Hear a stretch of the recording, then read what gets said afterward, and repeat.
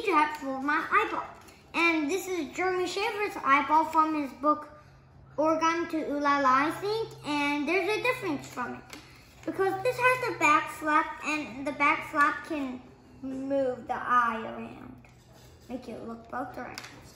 But mine, however, cannot because you can't find it. So, but this is much easier, and Jeremy Schaefer's can blink. Either, mine can also blink. But you have to first hold these corners together and blink. Don't. Okay, let's go. For a realistic one, maybe use a pretty small paper. But for clarity, I'll just use a big one, 6-inch. So, first step is to fold in half diagonally, both ways, like this.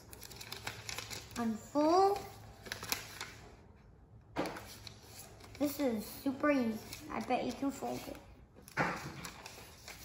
Okay, after you've done that, fold here and make a very gentle crease mark, a very gentle.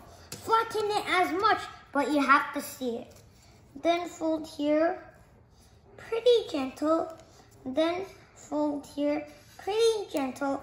And then see this crease, fold this crease to, fold the first crease to the second crease. And this time you can crease sharply, pretty sharp. And then fold along the existing crease, like halfway. Fold in half, basically. And then you would want to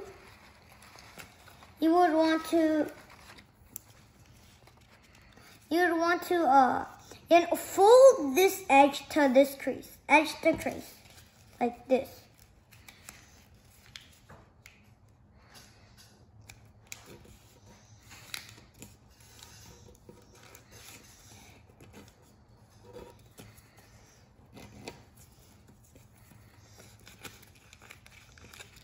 Same thing with this side.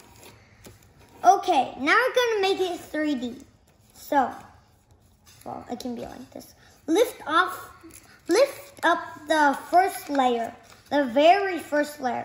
Don't go like this, you're basically unfolding that step. Just do the first layer, so it becomes 3D. Do the same thing with this side. And then if you like it like this, you're good, but the pupil is pretty small. So you can just fold this here.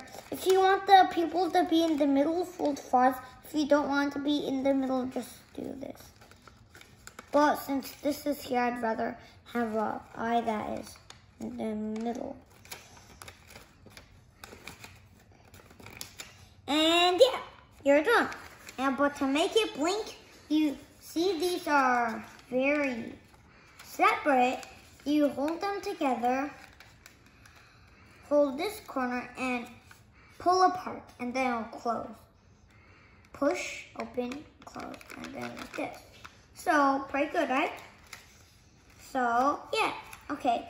But one thing is, if you want to round the eyeball out with massive folds, you can. And that's exactly what I'm doing. Okay, bye-bye.